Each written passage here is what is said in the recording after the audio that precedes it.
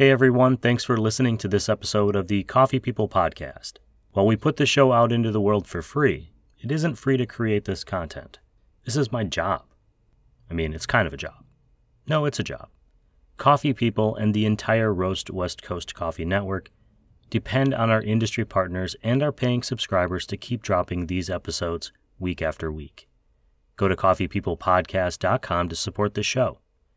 One time or monthly, you're making a huge difference to this little operation.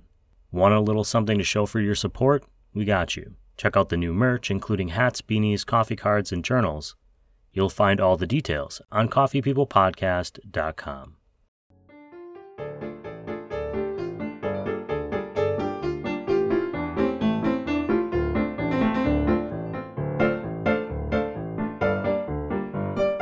Hey, good morning, everyone. Welcome to the Coffee People podcast, which is part of the Roast West Coast Coffee Network and presented by Roastery Coffee Packaging. If you're a small business roasting excellent coffee that you want to showcase in some sturdy, well-crafted, recyclable cans or bags, like the ones they're turning around so quickly with holiday designs, you'll find what you're looking for at roastery.com. I'm Ryan Woldt, and this is the Coffee People podcast, where we meet interesting people connected to the world of coffee. Today we're chatting with Luke Hales of Hacea Coffee Source. Luke is the brother and business partner of frequent podcast guest Jared Hales, and their green coffee importing company, Hacea Coffee Source, has long been a sponsor of this show. None of that is why I asked him to be a guest here today. Rather, it's because I found him to be a well-spoken, considerate person in coffee who didn't actually come into the industry earlier on as a barista or a coffee roaster. He had another successful career in a completely different industry, and yet he decided to step off the cliff into entrepreneurship anyways.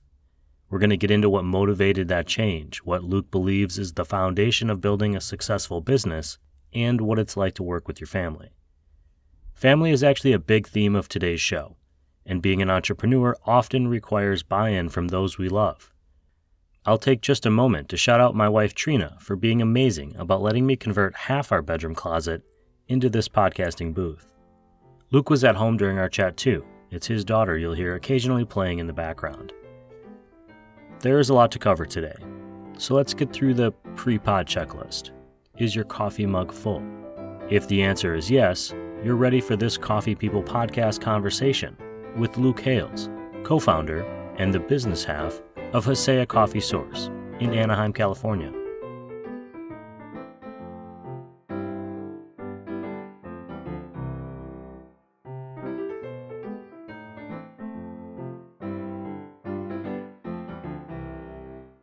I actually want to talk to you a little bit about, your family, but before we do, we should probably know who you are, starting with what's your name? What's your coffee company? Why are we on this podcast today? Yeah, for sure. So I'm Luke Hales. I'm co-founder of Hacea Coffee Source.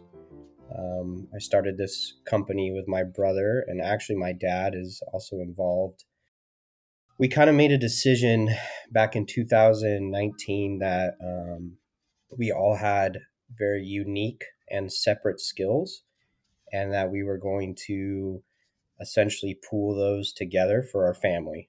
So we sort of made a decision that whatever we were going to do, we were going to kind of do together, so however that looks like for people is different. My dad's been a Corvette restoration specialist for 35 years, which just means like a really fancy mechanic, so he mostly does like full restorations, but he obviously knows how to work on cars as well.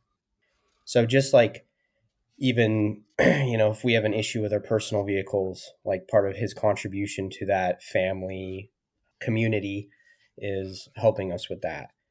You guys kind of made a pod before that was like a thing, like pre-COVID, right? In COVID, you kind of made your little pod, right? But you guys kind of had like a little family unit, like we're in this together.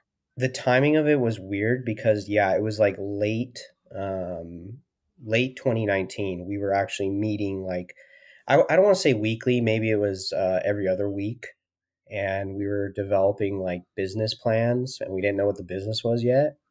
It was like, we were kind of sitting around a family dinner, and we were all talking about challenges we were having working for someone else, and basically realizing that we were operating other people's businesses without a lot of the benefits and challenges too. I'm not trying to take away from those people's businesses, but we kind of had that moment of like, hey, like, why are we not doing this for ourselves? Like, we all have these skills. So that was when it kind of started.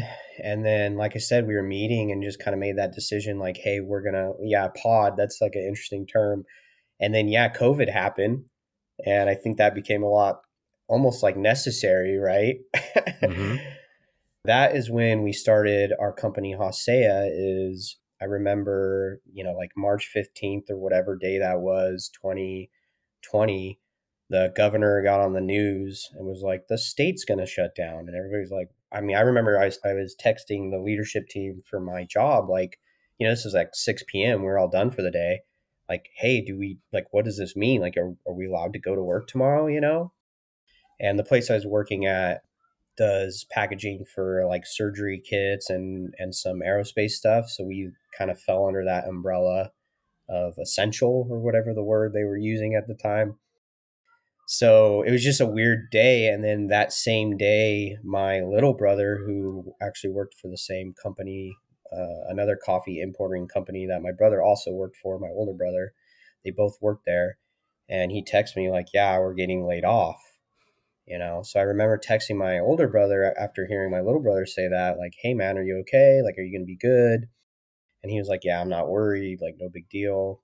And then like maybe a week later, he's like, hey, like, I think we could do what I'm doing, which he was a coffee buyer for another importer.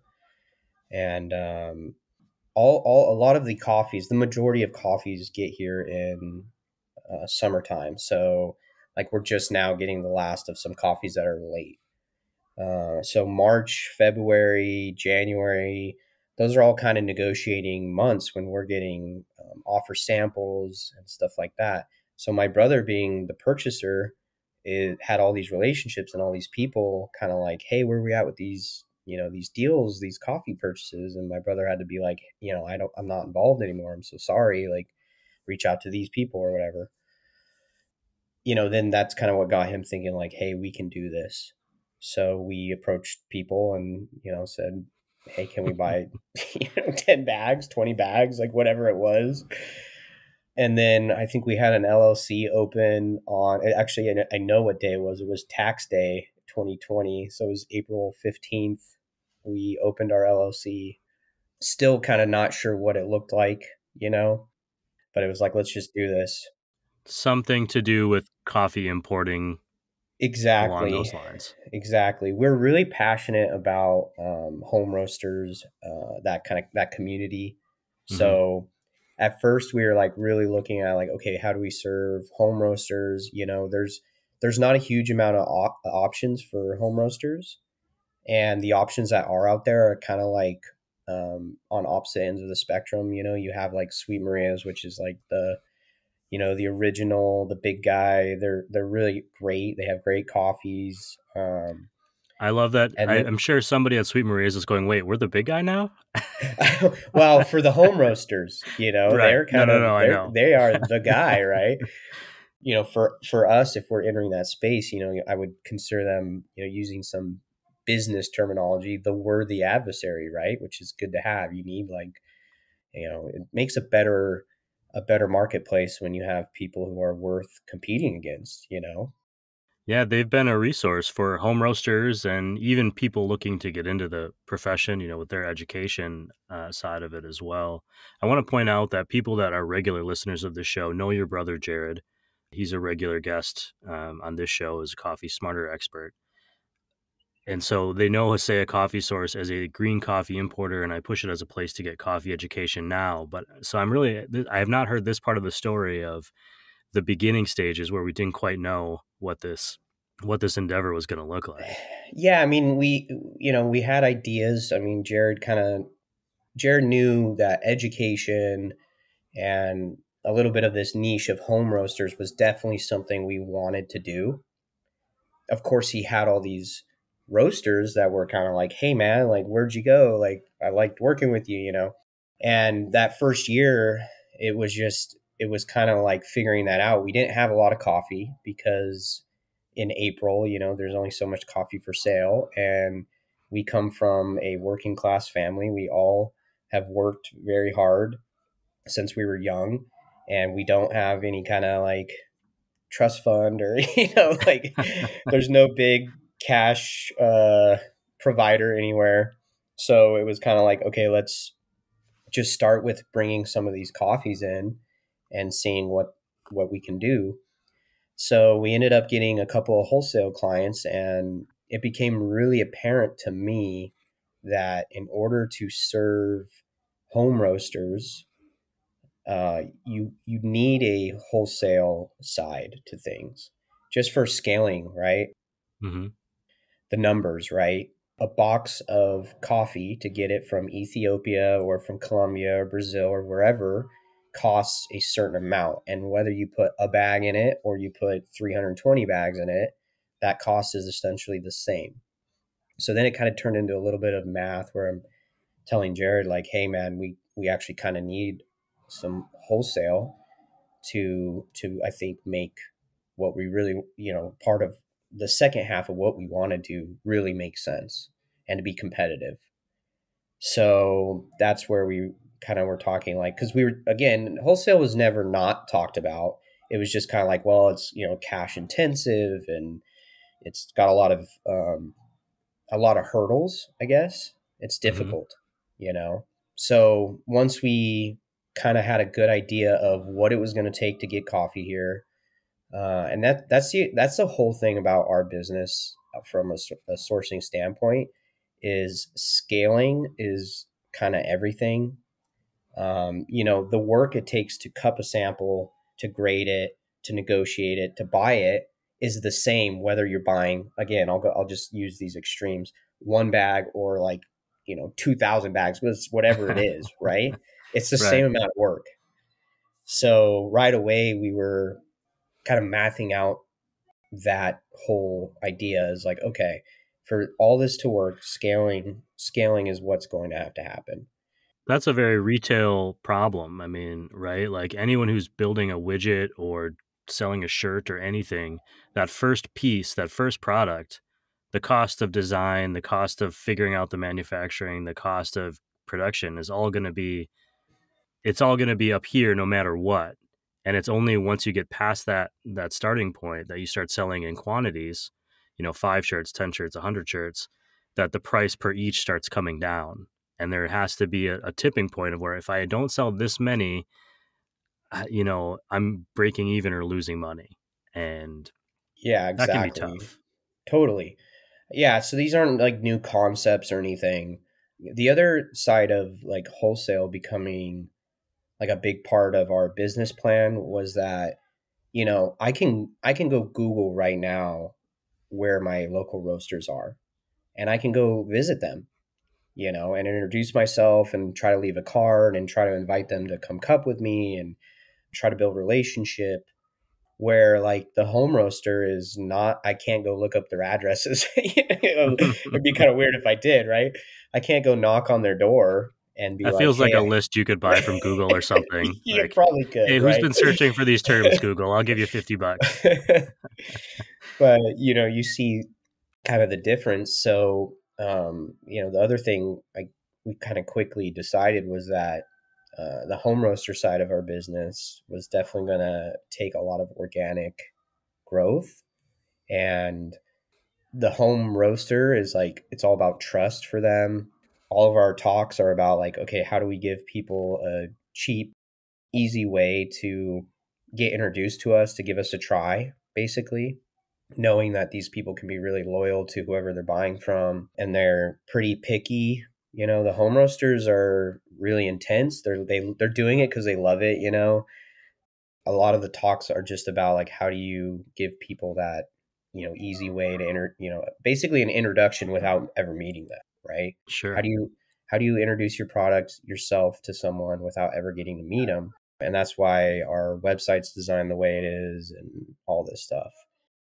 So your brother has a natural connection in the coffee industry. You're coming from this other world, which let me just say, hysterical that the employees at the In-N-Out Burger near me and the people working in the aerospace industry were both on the same essential level.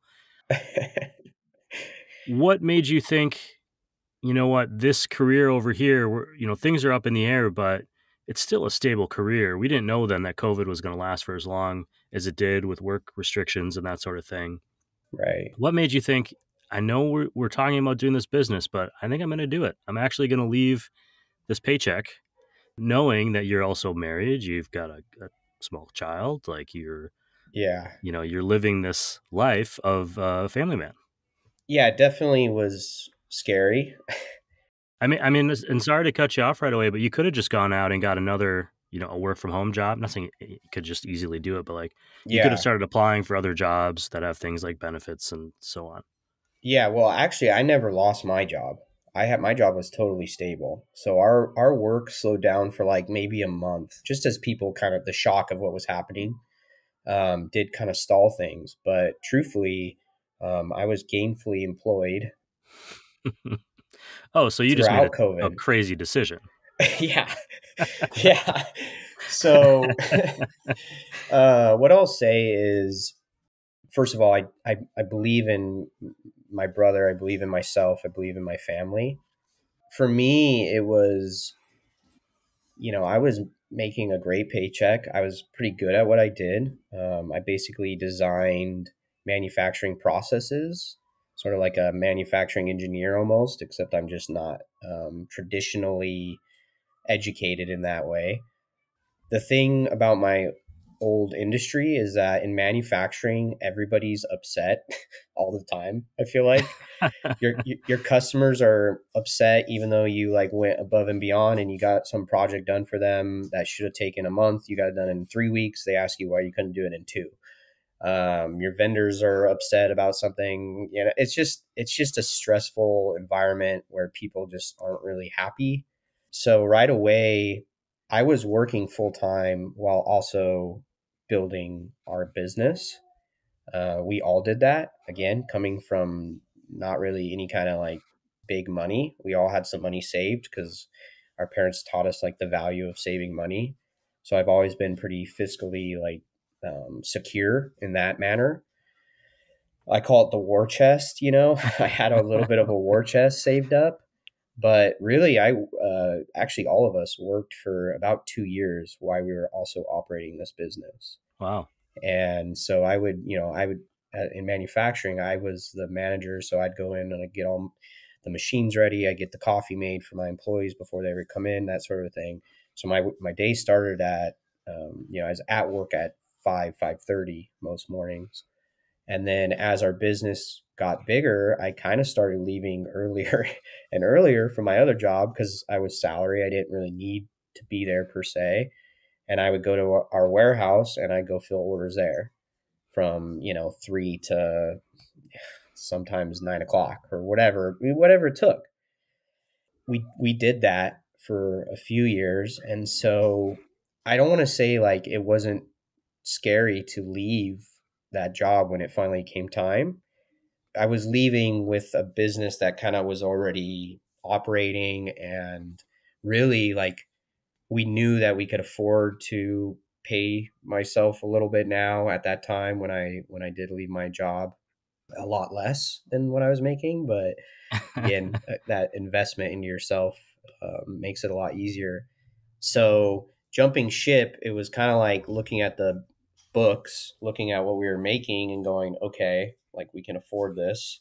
It's not great, but we can afford it, sort of a thing.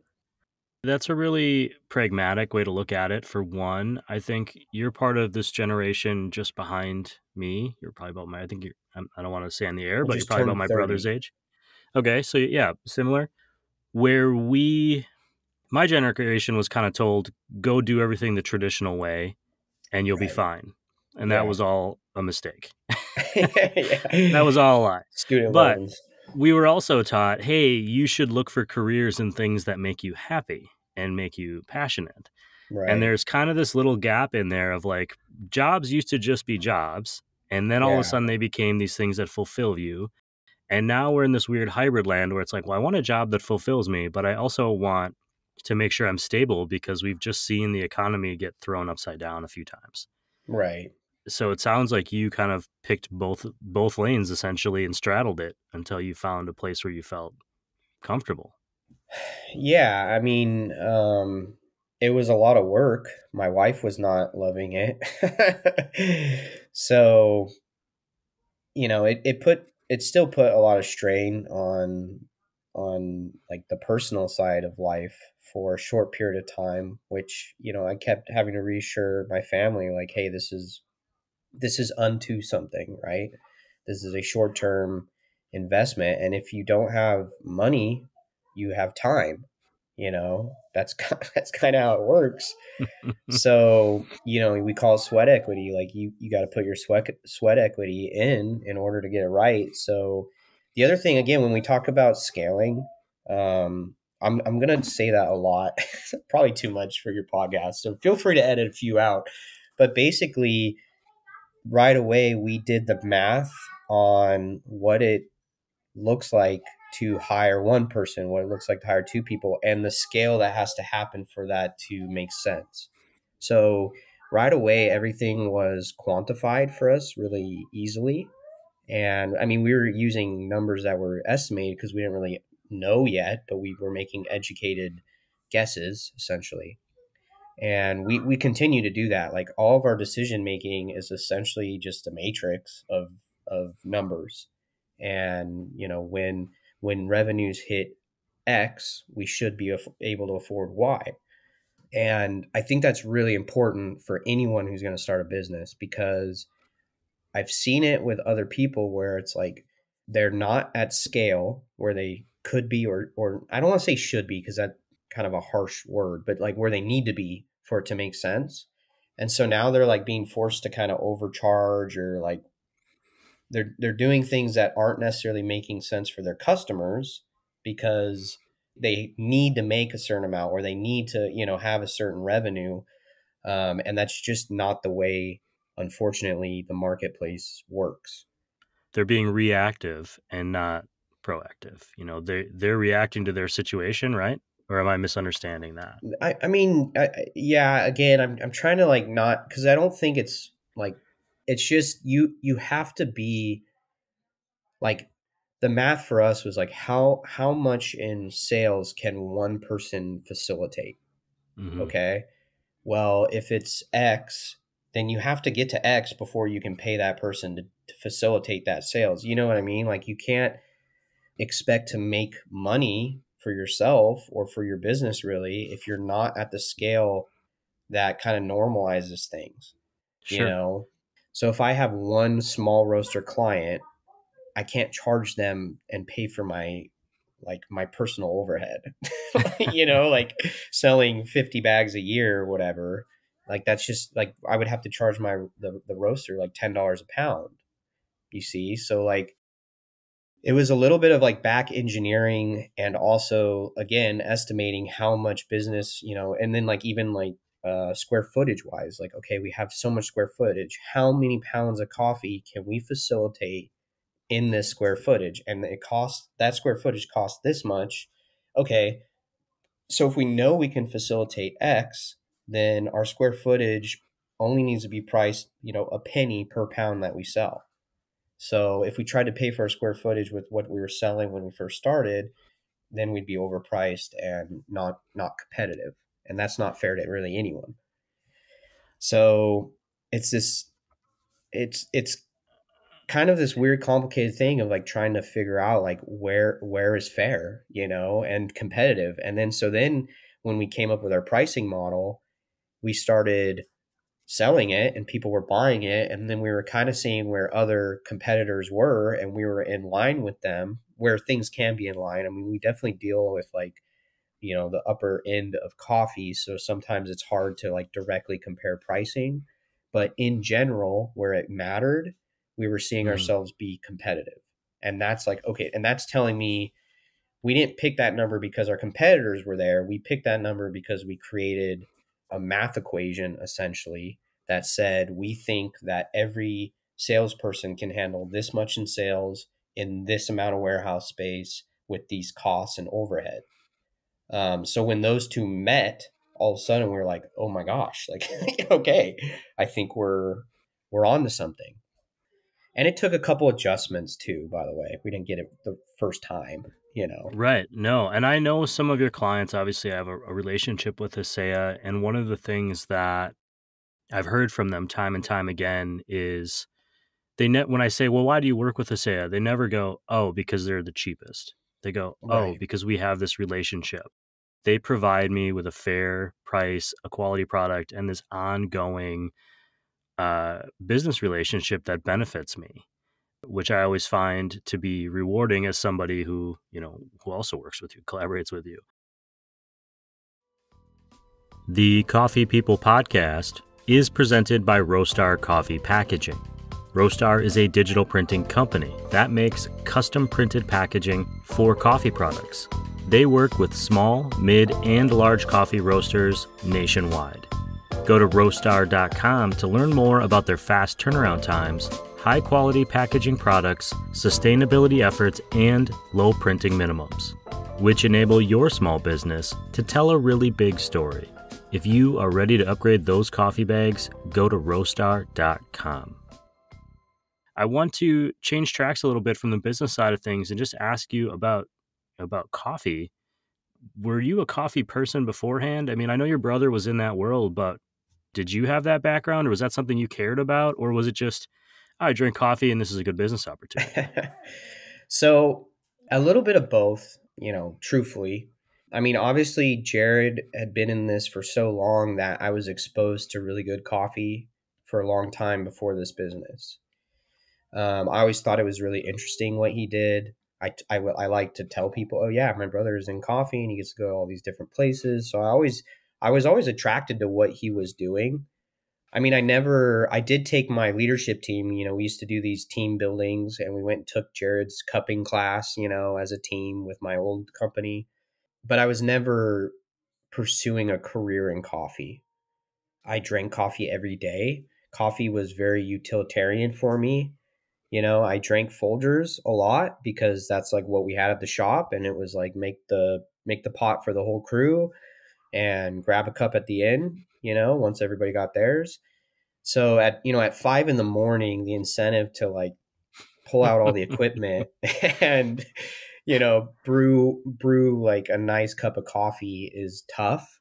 I actually used to tell people, I would joke around. I said, my brother ruined mediocre coffee for me.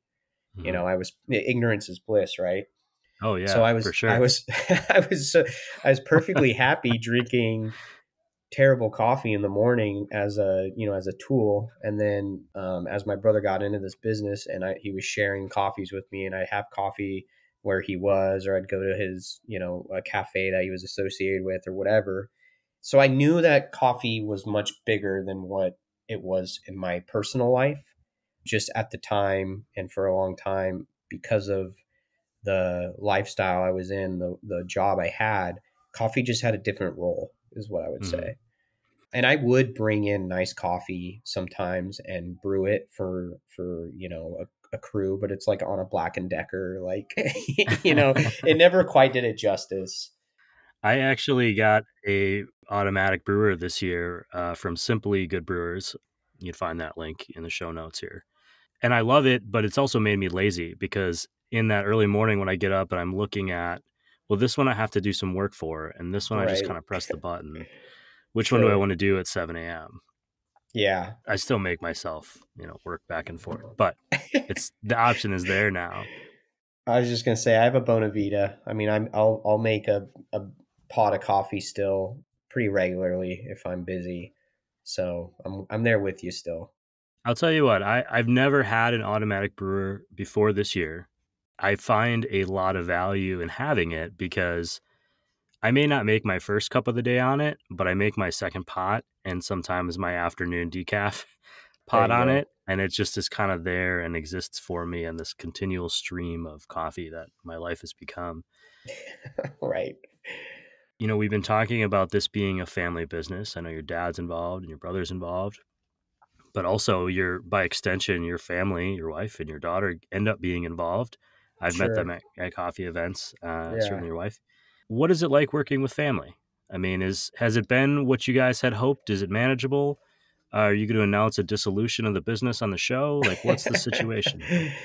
Yeah, I mean, I think all working with family kind of does is sometimes creates a potential. I'm going to say potential because it doesn't necessarily happen this way every time.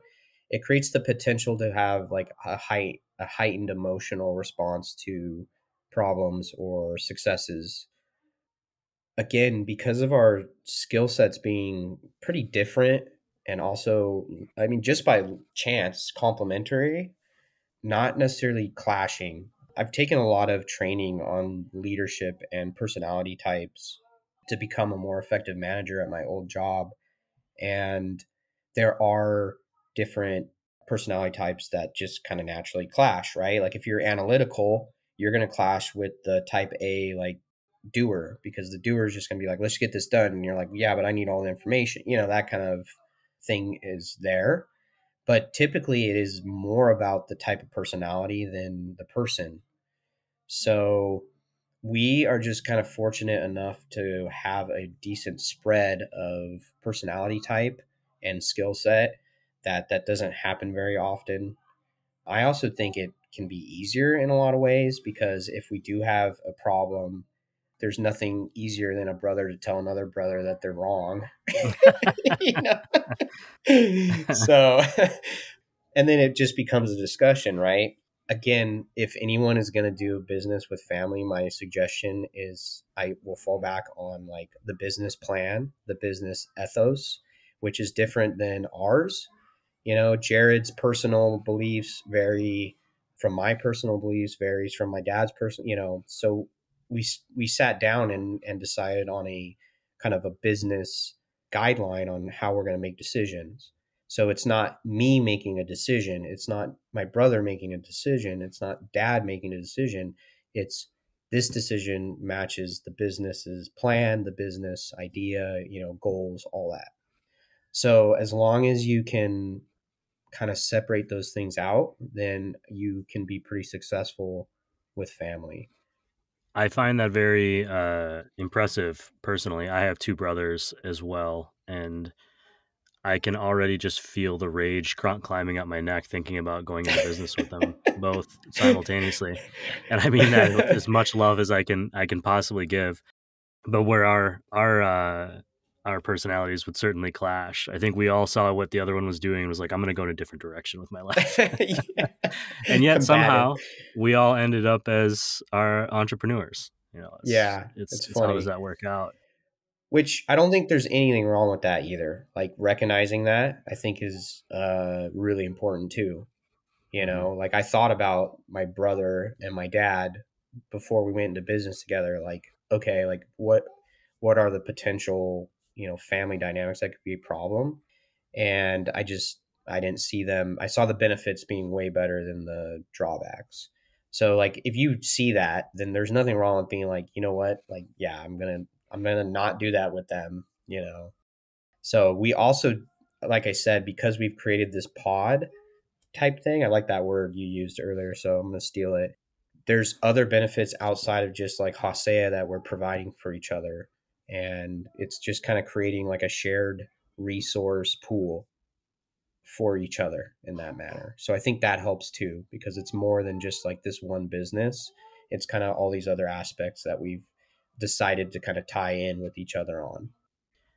I'm wondering about the business and being what I would call, tell me if this is the right term, an indie coffee importer. And I say indie because you're kind of like this family independent business, and it sounds Indie sounds cooler than just cool. Yeah. saying Yeah. small. Small. Yeah.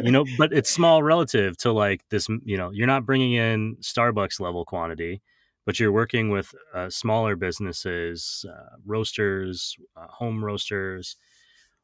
How much what advantages do you think that brings? What obviously I think challenges are more obvious to people, like you're negotiating against bigger contracts. Bigger companies can undercut their price to take advantage of a situation to get something they want. Sure. But what advantages does being a small, say nimble indie coffee roaster give you? Yeah. This is you know, I think the biggest thing is, and I don't necessarily think this is just because we're small, just catering your service to individuals, which is a lot of work. What I see more of is that the things that we're doing that other importers don't do is mostly work related, like workload related. And maybe that's just like a byproduct of having like employees versus owner operated. I don't know if that's necessarily the case, but maybe that is part of it. Like, how do you get people to buy in as much as someone who owns it, kind of a thing? But really, all we do is catering to individual people and treating people like people. Every roaster has kind of a unique challenge that they're dealing with. So trying to meet them the best you can for those challenges makes it really easy to make someone happy, truthfully. When somebody says like, oh, well, I can't really hold coffee where I'm at because I do this or that. It's like, well, I'll just deliver it right to where you're roasting. And it's like, oh, really? Like, yeah, just tell me the day you'll be there and I'll just bring it there, you know? So the cost of that is relatively low, but it purchases quite a bit of goodwill. So whether or not that can scale is going to just be dependent on how seriously we take our hiring process when we get there, and also like giving people who work here eventually, not that anyone works here now, but eventually people who will work here, the freedom and the room and autonomy to continue that. Something we've talked a lot about is like, one, like a base wage for any employee is going to be relatively high. So all of our pricing models accommodate for that salary eventually. And then on top of that, like, if you have a delivery driver, you have to tell them like, hey, like, your job is not to get this coffee delivered as quickly as possible. You should have 15, 20 minutes planned with each person you drop off. That might not happen. If they're roasting, they may just, oh, thank you, see you later. But like, the freedom and space to say, hey, like, you can stay there and talk to them and answer any questions they might have, or just listen to them, what their challenges are this week or whatever it is, kind of passing on that to employees will definitely probably be a challenge, just because it's easy, as the owner to really want to do that. And then just finding people and, again, creating the environment where they feel like they're allowed to do those types of things and really provide service to people in that way. Sure. That's I'm that's value volunteering to be added. that delivery driver because there's driving around from coffee place to coffee place sounds like a pretty good gig. So miserable. Yeah, Oh, I well, got when 20 you're minutes to have a cup of coffee? Sure, why not? Well, I was going to say, on some of these days, I get 8 espresso shots deep, and I'm like, woo! Everybody wants to make you a coffee. It's really awesome. And uh, that's the industry, man. Like, everybody's so, like, pretty much across the board, everybody is really cool. So, we also talk a lot about like picking and choosing who we work with. Like, we want to work with people who have kind of that same mentality we have, is like, treat people right. um, and so then it makes it a lot easier to do business if your customers are cool and your vendors are cool, and the farms you get to work, like, if everybody's cool, man, it's a lot of fun. that was the first time in this interview where I felt like you didn't sound like a business guy. Everyone's just cool, man. Oh But I man, think it hopefully I don't comes sound back too to that. businessy. No, it's good. I think it does come back to that. Like, there are these business stratagems you got to meet, but at the end of the day, you're dealing with people, Yeah. which makes me wonder, how are you engaging with these customers? I mean, you mentioned, going out and finding local roasters, but how are people finding you now? Now that you're 3 years, I think, into this, at least. Yeah, just about. Are people finding you? How are you connecting with more and more customers? How can people who are interested in saying, you know what, I'm thinking about starting roasting, or I am roasting and I'm interested in starting a relationship. How are they connecting with you? Yeah, it's always a little different. There's definitely kind of just the natural, hey, I found you online. Your website looked good or whatever. The coffee looks good. What's the next step? And that's great. What's funny is normally if somebody just kind of cold emails us, the first email back is, "Hey, can we schedule a call together?" And that call is, usually 15 to an hour, depending on the personality type that you get, right? And it's us trying to figure out how cool they are. No, no, it's kind of like, okay, what's your business? Like, what are your unique needs? What are your unique challenges? It's exactly what I just talked about. So even those kind of organic, hey, I found you. The next step for us is always, hey, can I get on a call with you and start that relationship? There's that. There's definitely, just like I said, this area from LA to Orange County is got a lot of really great roaster. It's pretty dense around here. There's a lot of people, so it makes sense. And there's definitely an element of, hey, I'm going to just drive around today and visit roasters and just introduce myself, let them know I'm out there, let them know I'm here, I'm local. I have coffees here locally. That is one of our big advantages, just like from a practicality standpoint, is that most coffee is stored in Oakland or somewhere else. So there's not actually that much coffee stored in LA. So most people are going to buy it and they're going to have to ship it from Oakland or somewhere else. So having, especially if you're like a one cafe, two cafe operation and you go through maybe 3 or 4 bags a month, and now you got to order like a pallet at a time to make sense for your shipping, or buy 3 or 4 bags at a time and pay the same amount of shipping that it costs to ship a pallet, which is like 10 or 12 bags. Also, now I'm again offering like, hey, I'll deliver, 1 bag a week for you or 2 bags every other week. It's almost like a boutique concierge experience as needed. I'm not saying it is, all the time, but because you're nimble, you can make those calls. Like you said earlier, I really liked the way you said that. It was it's easy to make people happy. Yeah. Again, so our business has to make sense for it to keep going, right? Like if you have a great idea, but your business doesn't make sense and you're losing money, your great idea will fail with that poor business structure. Hang on, I'm writing that down.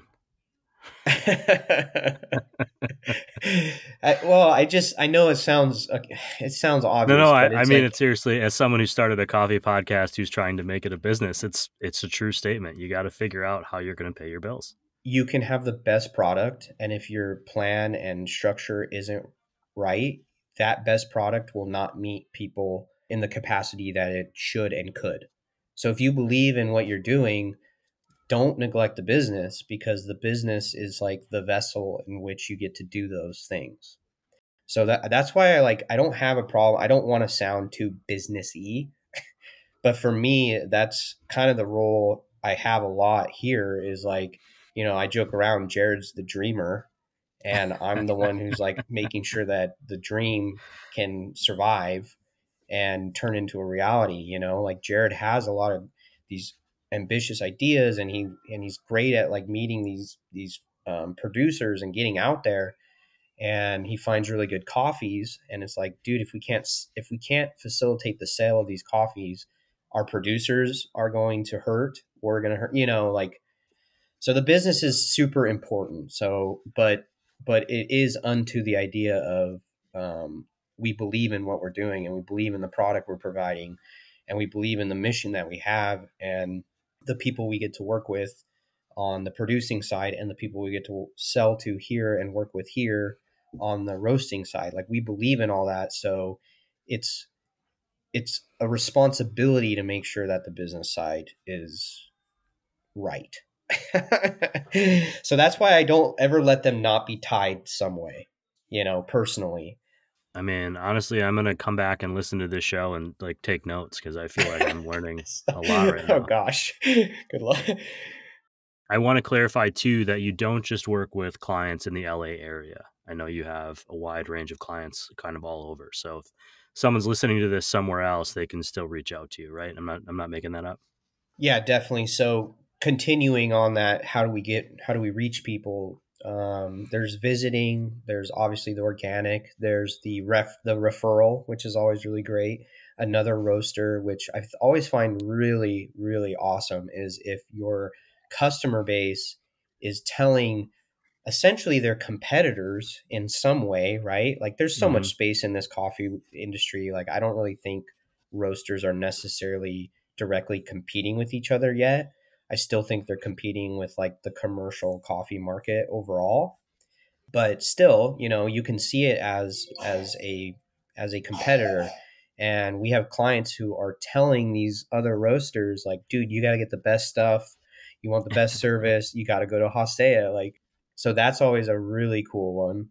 And then lastly, which is what we just kind of started doing a lot more, is traveling and visiting roasters. So we work a lot in the Denver area in Colorado. We have some little pockets around Utah that we kind of work in a little bit. Anywhere on the West Coast, I think we can compete pretty easily with other importers. As you get to East Coast, now people have different coffees out there. So Hmm. shipping from West Coast to East Coast can get expensive. So that's kind of the biggest barrier there. Eventually, I think we'll need coffees on both East and West Coast as we scale. Usually the way that works is we try to cup in the area that we're visiting.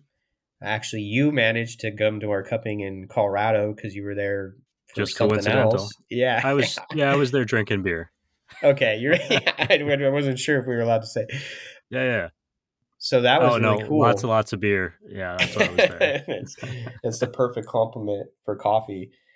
Yeah, so typically the way that works is I actually just went to Vegas area. The Vegas area has a really interesting coffee scene happening. A lot of smaller roasters, mid to small roasters are popping up. And also I'm noticing like coffee companies that started in 2019 have 3 shops now. I think maybe it's a little cheaper out there to maybe get real estate. That might be part of it. Maybe health department's easier. I don't know. So I was noticing a lot of like what I would consider newer roasters out there with multiple shops. So this trip was just kind of an intro trip, like just passing out cards, telling people we're there. And then maybe in 6 months, I'll start trying to reach out more to people. I already met somebody who potentially will let us hold like a public cupping for other roasters to come try our coffees. Cause that's kind of at the end of the day, all we're doing is connecting producers with roasters, and the coffee kind of has to do the rest of the work. It's either good or not good. And for us, it's going to be good. The coffee is going to be good. So for us, getting coffee in front of people is really the challenge. And then once the coffee's in front of people, the work gets a lot easier, for sure. I'll send you the dates that I'm going to be in the Las Vegas area. If you could plan the cupping around then, that would be ideal. If you buy the beers after. That seems reasonable. I think last time you gave me coffee and you bought the beer, so you are no longer waking up at 5 a.m. and brewing pots of Folgers at work. Yeah, When you're no. out on the road saying hello to people or stopping into a new roaster, what do you order? Oh man. It's always a little different. I try to balance between like I'll do an Americano usually or just like a batch brew. A batch brew is what I'm going to drink personally most of the time. The reason I'll order like an Americano is because I kind of like to see how their espresso's dialed in. And a shot of espresso is just a little too much when you're doing, maybe 8 or 9 of them in a day. So need a little hydration. So I still feel like I'm getting that espresso experience in an Americano. If I'm trying to introduce myself to roasters, when I'm ordering a drink, I really am kind of seeing what kind of coffee they're buying, because there is a part of the market that just that will probably never be our client base, and that's okay. There's a place for everyone, right? And they're just kind of using baseline specialty coffees, 83 point regionals, stuff like that. So I'm just trying to like filter that out as best as I can when I'm finding new roasters. Hey, you're like a coffee explorer, archaeologist trying to figure out, reverse engineer, what are they buying from this menu here that I recognize? It's more just a quality thing, you know. What did I miss today? Is there anything that we should make sure people know before we call it? Because we're already coming up on an hour and people get sick of me after about 45 Yeah, minutes. for sure. I'm definitely not all about business. I love coffee. I dived into this coffee world pretty much head first. I should be able to finish my Q graders this December. I have one more triangulation I have to pass. I've been working with a licensed Q grader and coffee expert, Jared, my brother, every day for the last 3 years. So I've become pretty passionate about what we're doing. I want to make sure people know coffee. I love coffee. I love coffee and I love working in coffee. We talked a lot about business today because I do feel like that's important, and for roasters too. Like there's so many roasters we get to meet that are passionate about what they're doing and believe in what they're doing. And the business part is maybe the biggest challenge for them and also the biggest frustration.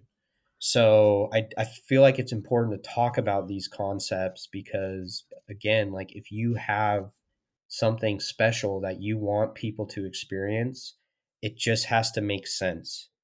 And that's the only way you get to continue to like share what you have with people.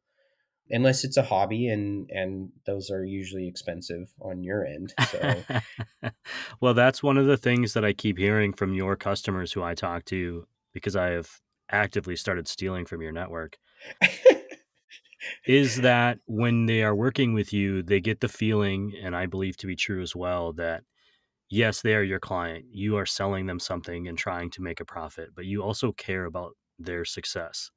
You for want sure. them to succeed because then by extension you'll also succeed, but it's a rising tide lifts all boats, and they 100%. feel that energy coming from you where if you had to choose between the two, I'd rather we both lift up instead of just one of us lift up and pushing the other one down, and that's an honorable way to go about business, and I think something that people recognize when they work with Hacea. Well, that's awesome feedback. That's really cool. That is definitely our goal. I mean, we do go above and beyond, I would say, with just trying to, like you said, help people along with what we know. Jared has operated and worked in roastery, so he knows those challenges. I am just learning from him, and I would say again, I have a general business training and education. So all we're trying to do is exactly what you just said, is help passionate roasters. On the client side, it's that's what it's really about. And yeah, it is self-serving in that sense of the better they do, the more coffee they order, hopefully from me. But I'm not sitting there like, well, you ordered a bag from someone else this week, so I'm not going to answer that question. And I just think if you're interested in getting involved in coffee roasting, we'd love to participate in your coffee journey. And we have some really amazing coffees from some really amazing producers. I guess that's maybe one of the last things I'll say is that none of this gets done without really incredible producers working incredibly hard. So if you ever do get a chance, go to an origin that is producing coffee and see the work that goes into it. You will appreciate coffee more. You'll pay more for it without worrying. I'm still worrying, but I'm not going to not pay more for it. I'll tell There you you that. go. Okay, maybe you're going to worry, but you'll understand the work, the absolute insane amount of work that goes into this coffee just so that we can have this brown water. It's such an existential crisis for me because I have learned all of these steps and I have seen them firsthand now. And I still sometimes look at my cup of coffee and be like, wait, this only cost me $5, or whatever it was, I know. wherever I might be. I'm like, how is that Yes. even? It just does the math. No, I'm not a math guy, so that's why I struggle. But it is an incredible journey that coffee takes to get to us. And so I For sure. appreciate that you are part of that. And thanks for spending an hour with me. I was hoping to cut us short like at a half hour, but it just kept going. Oh, sorry, man. Feel free to cut out whatever sounds bad, whatever's It boring. was all good. Thanks, Luke. I appreciate you. All right, Ryan. Have a great day.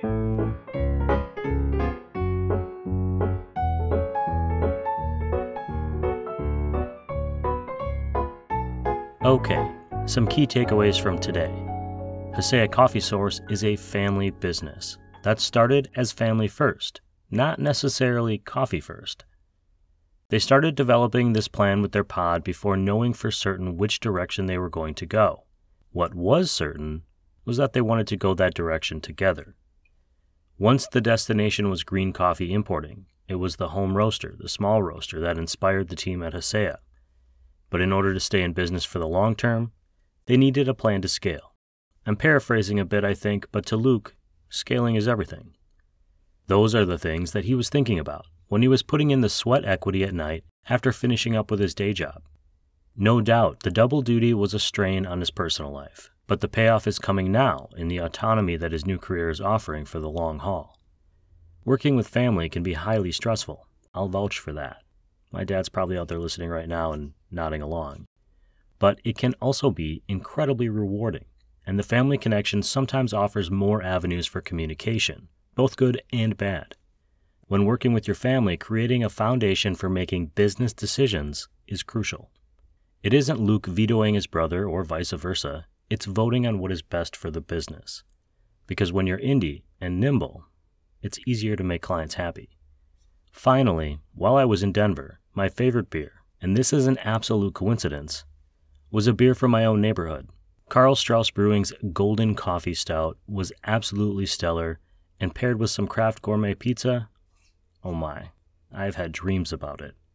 Strong recommend for any coffee and beer lover out there.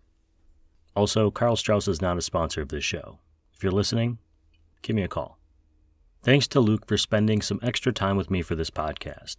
Hacea Coffee Source provides green coffee to roasters of all sizes. You'll find the link to HaceaCoffee.com in this show's podcast notes, and of course on CoffeePeoplePodcast.com.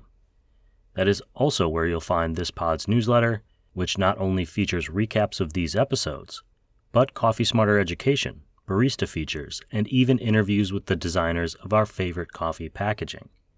Head to CoffeePeoplePodcast.com to check it out and support this show.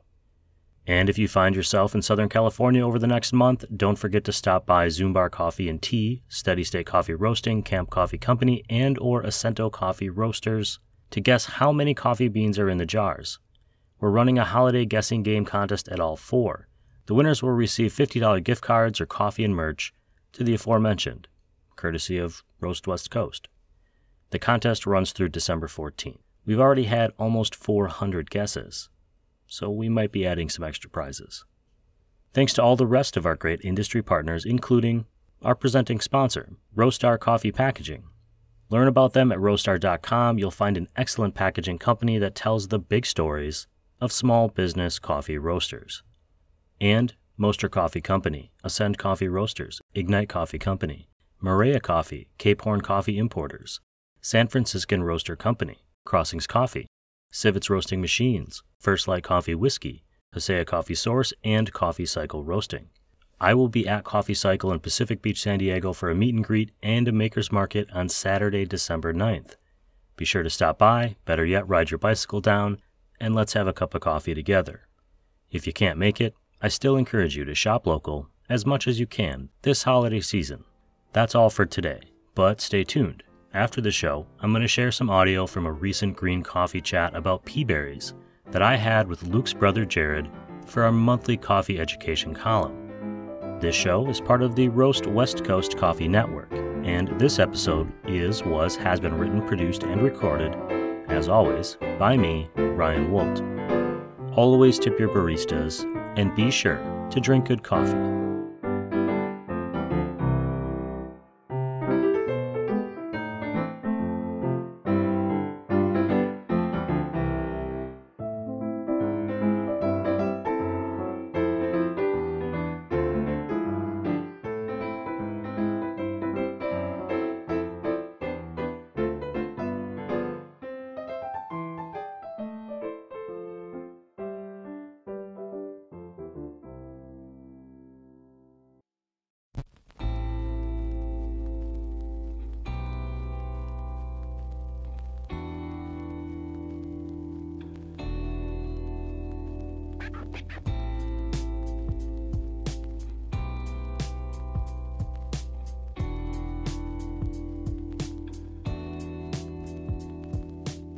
If I could go back in time and start the Roast West Coast program over, I would start by saying, hey, Jared, do you want to talk about green coffee? That's what I would do. Yeah. I would, yeah. And so I'm glad you're here now, but if I could go back in time, that's how I would use my time travel abilities. I'm honored. Welcome back. You're here for another talking session on the Hacea Coffee Sources Green Coffee column, which we post every month on roastwestcoast.com. I steal a lot of information from you off of haceacoffee.com, where you and your brother post all kinds of stuff about green coffee and cupping and tasting, and it's great. It's how I learn a lot of things, is by reading on haceacoffee.com. Cool.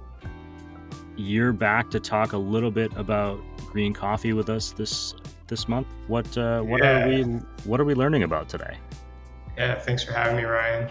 Today, something that a lot of people ask about are pea berries. What are pea berries? Are they a good thing? It's that little cartoon dog, isn't it? Oh no, that's Peabody. My bad. Peabody, no. We're talking about green coffee pea berries, or roasted, right? Pea berries are a natural mutation in the coffee plant when only one seed develops inside of the coffee berry.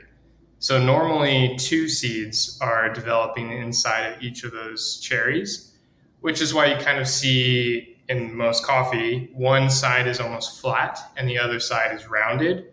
Those flat sides sit with a second seed, kind of flat side to flat side, and the rounded sides are on the outside where the skin would be, right? Yep, I'm going to share a diagram of that on the Perfect. website. So if you're listening or reading, you'll see a picture of that. That would be helpful. I'm describing it with my hands too, which I realize is not going to be very helpful here. So a diagram is perfect. So the pea berry is when only one seed develops rather than 2. What ends up happening is the seed is almost completely rounded, if you draw a line through the center of it. So it doesn't have the one flat side that's required to kind of share space within the cherry. It's just like a rounded seed. Because essentially there's not another seed pushing on it in the middle, flattening it out. Right. It can kind of just grow into like the shape of a BB or something else. A circle. Yeah, exactly. The shape of the cherry, the natural shape of the cherry. Right. So rather than almost being split in half, it's just one. Now, after coffee is dried and ready to ship and everything, it gets sorted. It gets sorted by bean size. It gets sorted by density, among other things. And pea berries are obviously a really unique shape. So they usually are sorted out and separated from the rest of the coffee. For various reasons, people prefer pea berries or avoid them. Now, historically, bigger beans are more desirable in green coffee. I don't really agree with that statement. A lot of times the middle-sized beans tend to taste best, in my experience, for whatever reason. By sorting out, by filtering the coffee by size, the pea berries essentially always end up kind of at the bottom because of their small size. So by being so small, they can be considered undesirable as being like the smallest bean size. It can even be considered like a grade, So in some countries, the grade for bean size might be like A, B, C, and pea berry, A being the largest, right? But on the other end, they could be really desirable because the theory is it's not sharing all of the nutrition in the fruit with another seed. So one seed gets all of the nutrition of that each berry, right? And in theory, would taste better by having full access to the whole cherry. Now, I've tasted a lot of pea berries separated out, and I can say that there's really no rule. I've tasted pea berries alongside other coffees from the same farms that taste better or worse, or the same. I've tasted it all. So from my experience, from just blind cupping coffee, peaberry really does not seem to have like an inherent advantage in quality. In fact, a lot of times I see producers or more like large groups or co-ops or exporters, not necessarily producers, they try to kind of pitch the peaberry as something that you should pay more for without really spending the attention or the time and care on developing the coffee. And so a lot of times the peaberry gets offered from, lower quality supply chains in my experience, and actually doesn't cup as well. But again, I don't think it has anything to do with the peaberry itself as much as the practices that went into producing it. Yeah, that was kind of a short. You mentioned something that I think we're going to get into in the future because I'm already thinking of 100 questions about it. You mentioned that some places rank the size of the bean, which is honestly not something I've ever really thought of. So I wanted to just, before we go today, follow that up with, when a coffee harvest is picked and completed, I don't think I really thought about how there's going to be coffee beans from like the same batch, let's say, that are all different sizes. And you mentioned the sorting process.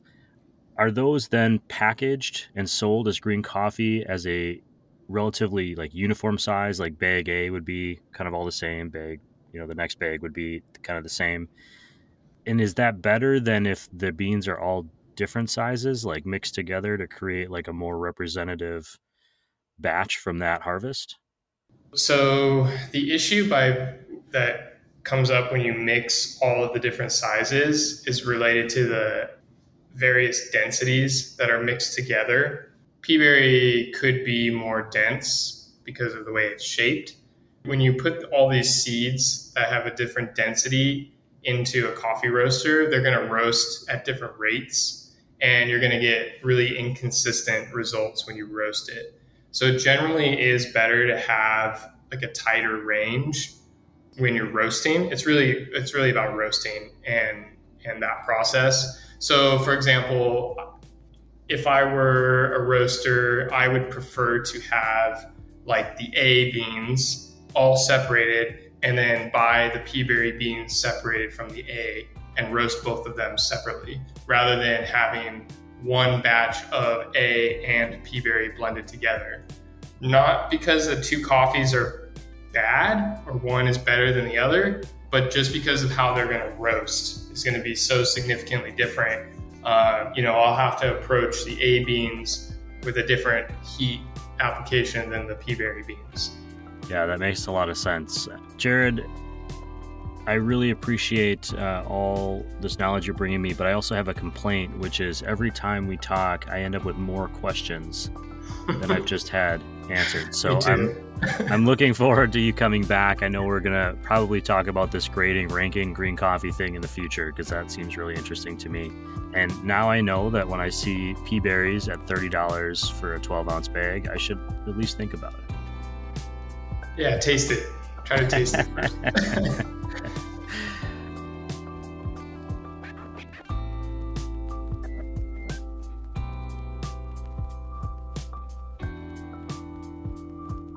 Hello? Are you still there? This show is over. Even the part about peaberries with Jared is over. But I'm still sitting here, just amazed that we're nearing the end of 2023. And already we're more than halfway through season 9 on this podcast. We'll be back next week with a wildly entertaining conversation with Noah Vernick of Anomaly Coffee in Long Beach, California. And then we're closing out the season with a pair of episodes featuring the founders of sprudge.com. So, yeah, get excited. Talk to you soon.